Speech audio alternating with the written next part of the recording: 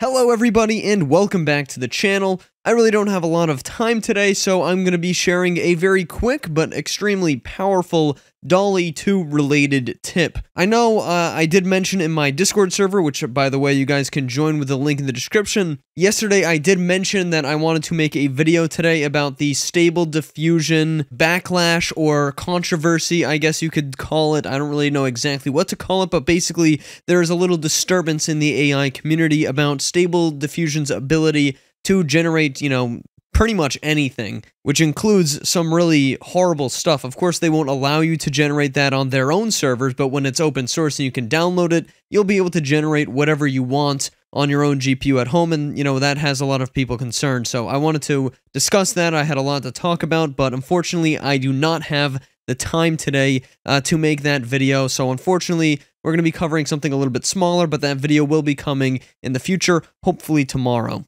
So, user Retro Rocket UK in my Discord server mentioned that he got DALL-E access a couple of days ago, and he actually learned a neat little trick on how to get more bang for your buck with DALL-E 2. And I actually have to admit I have seen this trick used a few times in the past. So in this video we're actually going to be taking what he learned and then applying it into a separate program, and we could potentially triple or quadruple our DALL-E results here. So obviously you're still going to have to spend credits. This isn't free DALL-E credits, but you're going to get a lot more for the credits you have. So basically we're getting more variations, still in high resolution. And I'm not sure about the success rate with this, but let's just give it a quick shot. So essentially what you have to do is before or at the end of your prompt, probably before your prompt begins, you want to say a 3x3 array of, and then your following prompt. And you can of course change this number, but if I did a 5x5, for example, I'm going to get a lower resolution for each generated image. So that won't really give you as much detail,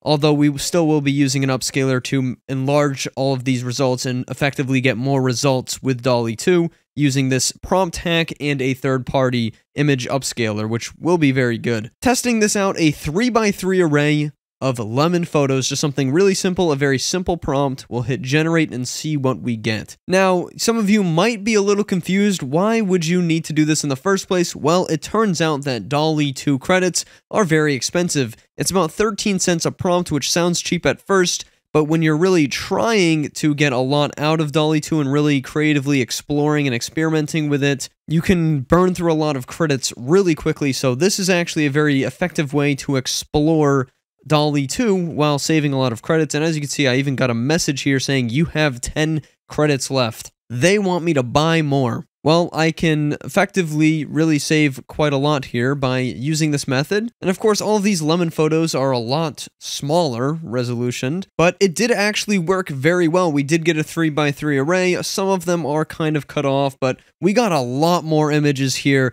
in general than if we just said lemon photos. We would have only got 4 photos of lemons, and now I've got 36 lemons here, and while some of them aren't really that great, we've got quite a lot of good lemons too. So for example, if we like one of these lemon photos, we have all of these to pick from, but we'll find, one that we particularly like. I'll go over here and just download the photo as you normally would.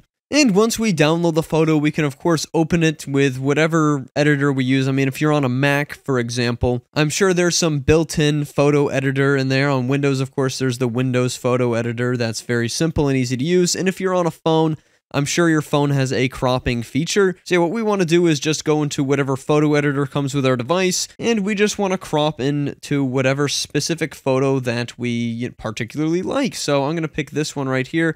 And as you can see, it's a pretty blurry image, but that's okay for now because we are going to take this blurry image and we're going to make it beautiful again. We'll go ahead and click the save button right here to just save it like that. And of course, you're going to have to download this image multiple times if you want to use multiple of these, and it can be a little bit time consuming, but we are saving quite a bit here. I mean, we got basically 9 images for one for this. And by the way, guys, the fastest way to do this would be to download all of your images at once and then crop them all at once and then upscale them all at once. So today, this is the image AI upscaler that we will be using. I particularly like using this one over on replicate.com. So if you do actually pay for replicate.com, it's very cheap you can use it on there, but you can actually also completely use it for free, although it takes a little bit longer, here on Google Colab, which I will link down below. It's pretty easy to use on Google Colab, so I'm going to go ahead and show you guys the process here. So the first thing that we want to do here in Google Colab is click this little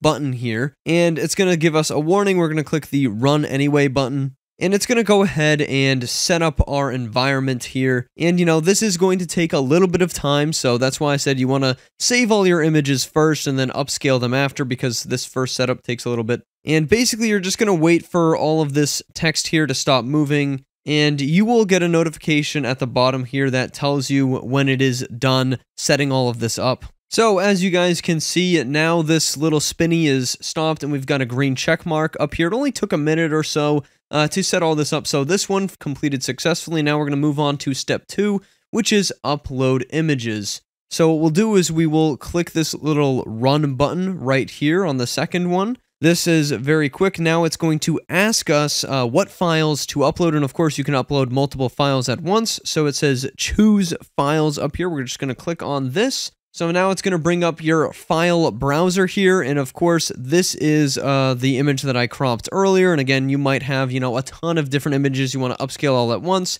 but I'm just going to be using one for this example right here. So you could, of course, drag and select a bunch of them, but yeah, I've only got one. I'm going to click the Open button now, and as you can see, it is going to upload and tell you when it is 100% done uploading whatever files you're uploading. And it gives you the name of the file and everything. So now that that part has done, we're going to go ahead and move on to step 3, which is interference. And this is, beginning the AI upscaling process. We're going to, again, just click this little run button up here in the corner and wait for things to happen. We can sort of see this little output here.